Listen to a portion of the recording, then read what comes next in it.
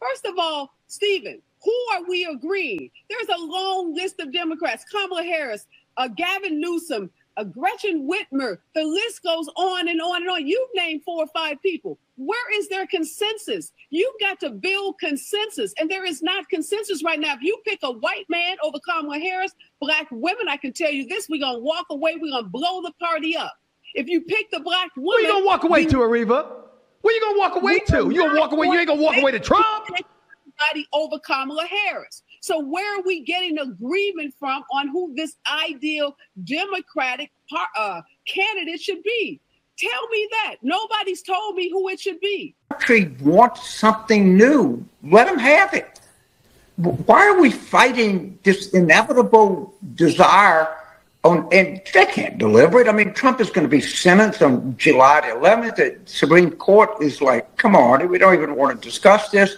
But give the people a shot. And all they're asking for is something different. And let's give it to them. Who do you think would be strongest?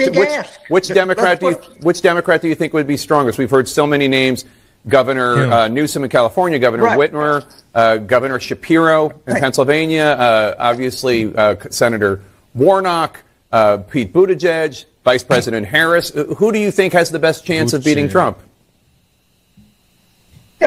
Let Democrats decide. All of these people are marvelously talented people that you and I know about, but 99% of the country doesn't know about. And you know what people will do? They will pay attention. They will listen to what Senator Warnock has to say, or Governor Newsom, or Vice President Harris, or anybody else. I don't want to give names, but let them all go out and make their case. And I think the country is concerned enough, engaged enough. It's 72%, or I know that number. I'll stick with this whole interview, and let them decide. This is our democracy. This is our country. This is our future. Just don't sit there and do something, man. Move it. He keeping it real, bro. I like this dude, bro. He wants what's best for his team, for real. He said the people want something different. Why is it a threat to everybody? So you're talking about 72%. Is it 72% of the people who were voting for Biden now believe they need a different candidate? Yeah. I mean, he's literally an incompetent old guy. Like he can't. He's obviously not making the decisions. They don't want Kamala Harris. She's not strong enough of a candidate to run on her own. So people want somebody else. I mean, if the Democrat Party is so strong as they claim, shouldn't they have somebody that they could willingly step up and put in his place? Big Mike. Their campaign sucked. They didn't have any no one went against them. Yeah, literally no one. Why they ain't use what's that big dude with the coat? Maybe that's why they did that. Because they're like, all right, y'all, we know Joe can't debate, so we're all gonna collectively come here and decide we're not debating and we're not running against Joe. I don't know, man. Why they don't use They knew it was gonna happen anyways. It would have been good warm up, but he'd have got exposed long ago, and I guess that would have hurt his campaign. Who's the dude with the hoodie? Hurt anyways. Who's the dude with the hoodie? The politician that wore the hoodie. They could have put him up there. He would have did some. What's his name? Hell no. No, bro. People be wearing the shorts. Yeah, I think he could have did some, bro. When have you ever seen him speak some real shit? People do like him, but he had a stroke. You did, damn. Yeah, he had a stroke. But he hit it right on the head, though, bro. What's his freaking name? Why is it that it's a threat to democracy when the people have chosen who they wanted? You know what I'm saying? They're making it seem like the people, y'all are stupid. Y'all don't know what he's gonna do. Project 2025. He just said, if the people want something different, let's just give it to them. We should do that as a video going over Project 2025. You gotta take that and as for why is it so much that the people they choose Trump? Nominee. So we gotta do everything in our power for the people not to choose John Trump. Fetterman. That's his name. Oh yeah. They don't got nobody, bro. It's over with, bro. They gotta have somebody. Democrats, count your days, buddy. 125 days left, boy. This is a fire dumpster for them. Dumpster fire? Yep, whatever. Bag it up and dump it. Bag it up and dump it. I have spoken to some top Democrats who say that there would actually be relief if he were to step down. And one person said to me, look, everyone's counting out Kamala Harris because right now her poll numbers are below President Biden's. But if she were to be the one to carry this torch into November, there could be a method of reintroducing her to the country that could be effective with independents, with moderates, with those critical suburban women that are necessary for winning the White House. NBC's Kristen Welker is floating the idea that should Joe Biden decide to step down from the presidential race, that could create an avenue in which Kamala Harris, his vice president, is reintroduced to American voters who get to decide who wins the general election.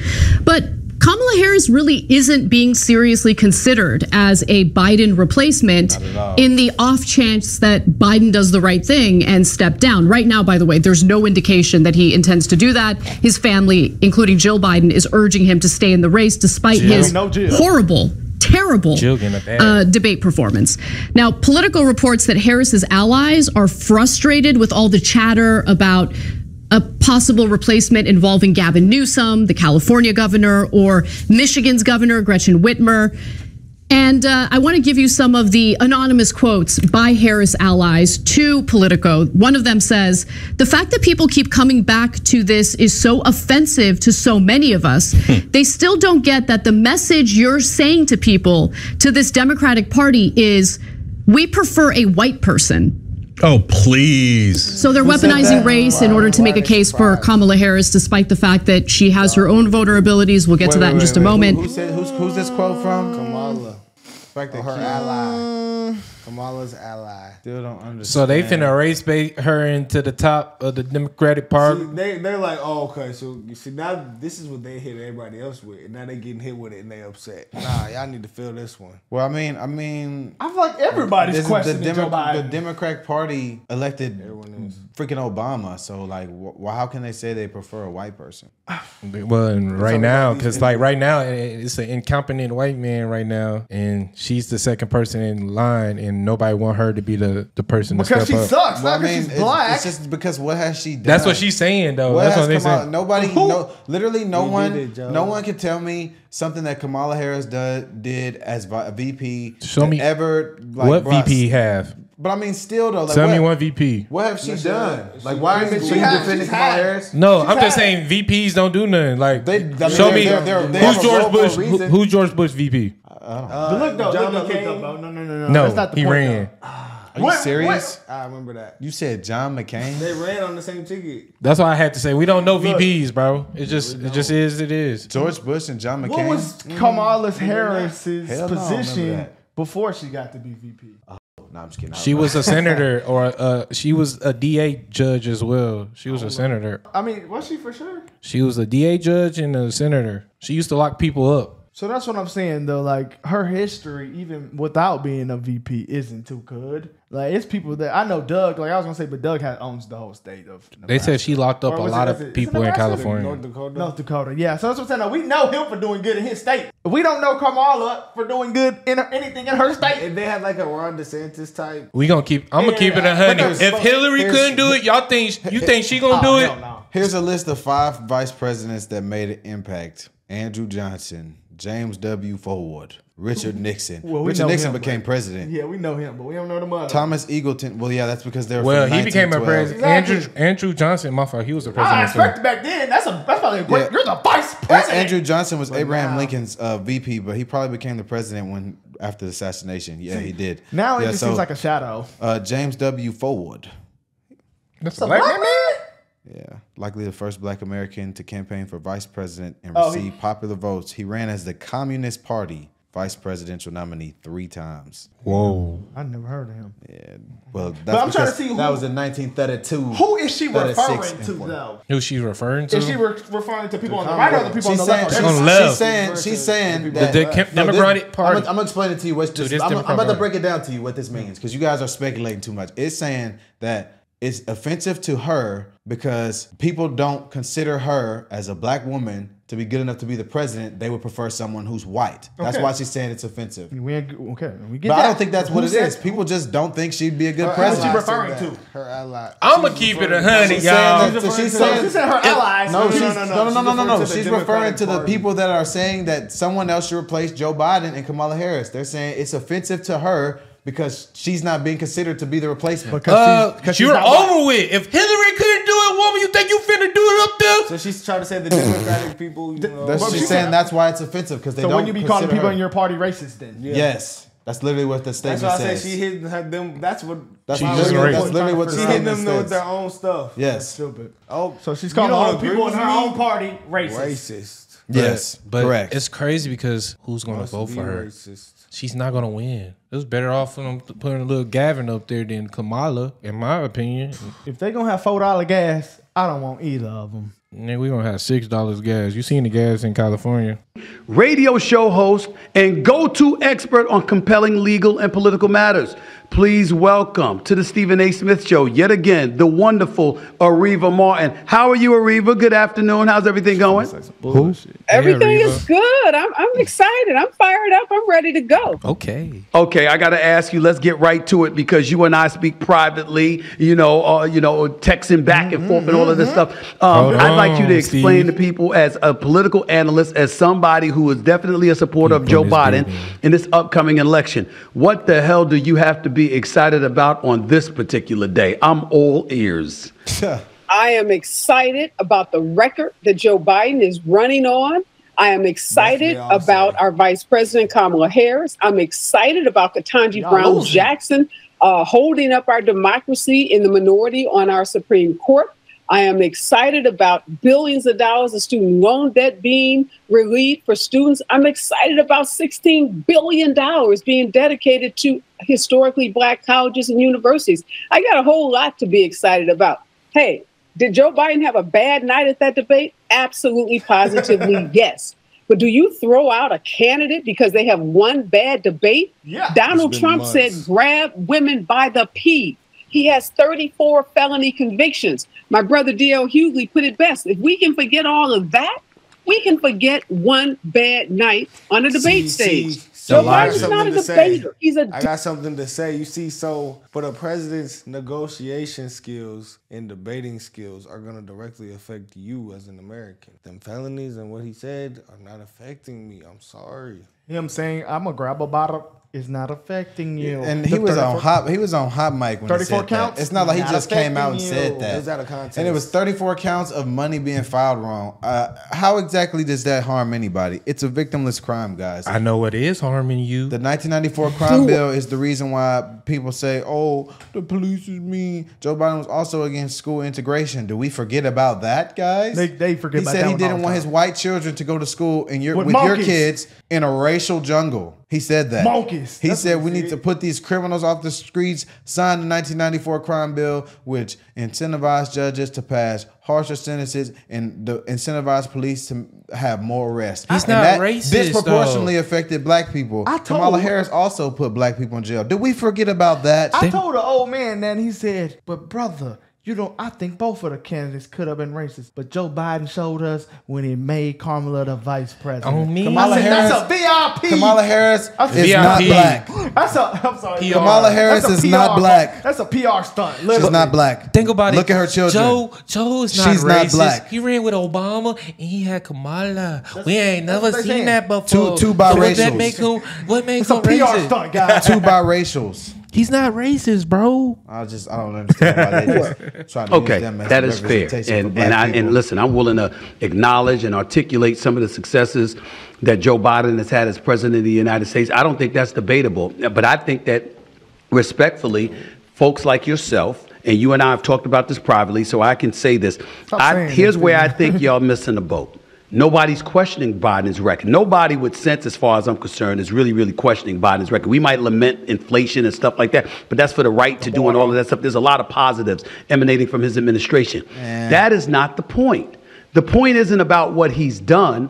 The point is, when you see what you saw Thursday night during the debate, what reason in God's name would you have to believe or feel confident about 4 more years? You can feel both. You can look at him and his record and say, I'm pleased with what he has done. But in the same breath, why are we asking an 82 soon to be 82-year-old, 81 soon to be 82-year-old to give us 4 more years, particularly when there are candidates like a Kamala Harris, our reigning vice president, like a Gavin Newsom, governor of California, like a Hakeem Jeffries, speaker out. There's an abundance of candidates out there. Why are we looking at Joe Biden and saying 4 more years? That is the subject, Ariva. Okay, and let me tell you why.